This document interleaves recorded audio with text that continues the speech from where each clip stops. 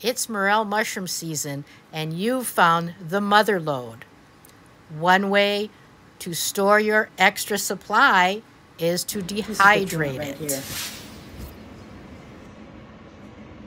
I use the lowest setting on my dehydrator. Even though it says to use a higher one, it takes the mushrooms longer to dry, but I find they have a perfect, beautiful scent, and they don't smell burned.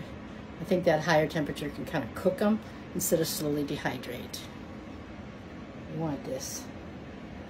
I know you do.